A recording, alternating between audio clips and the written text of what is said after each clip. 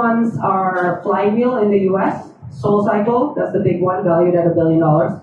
Peloton, which is also valued at about $1.25 billion. So in New York and LA, it's established. In ASEAN, it's still quite new. When I first started, I couldn't really get funding. Yes, of course, because all the investors, all these rich people are like, are Jakartans even active? I usually sit on my ass. And then I went, actually, if you look at the data, Jakartans are active. So, when I mean that, there are actually 2 to 3, I don't know if you know this is strange, but there are 2 to 3 fun runs pretty much every month. Isn't that true? Right?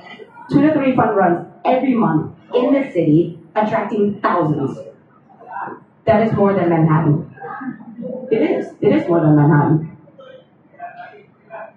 Car Free Day attracts 100,000 people a day. So, if you look at numbers, yes, we are actually active, but we don't have a lot of options. On that note, in 2015, when we opened the boutique fitness scene, it was still at its nascent stage. In fact, it is still at its nascent stage to this day, but it's growing very rapidly. It has grown 200% year on year. There is now a boutique studio opening every month.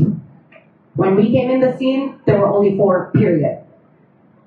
But after us, more started coming. And then in our 3rd year, we grew to a 30-person team, which is actually still quite lean for what we are. And we have 5 locations for 2018.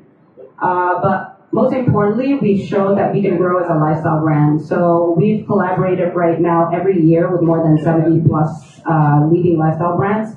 Biko Group, Potato Head, Salad Stop in Singapore, La Bonita, also from Singapore, Nike, Adidas, you name it.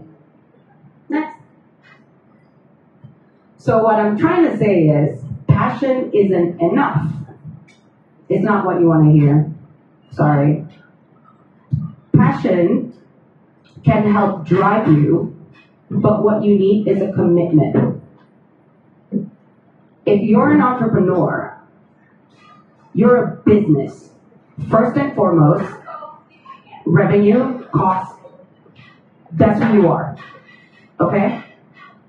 So how I committed to it was I wanted my goal. You have to set your business goal. Okay? You have to set your personal goal. My goal is to build a lasting lifestyle brand. Lifestyle, not fitness. Meaning, if someone in Makassar pakai baju RIDE dan dia nggak pernah nge-ride, cool, I find that a success. That's me.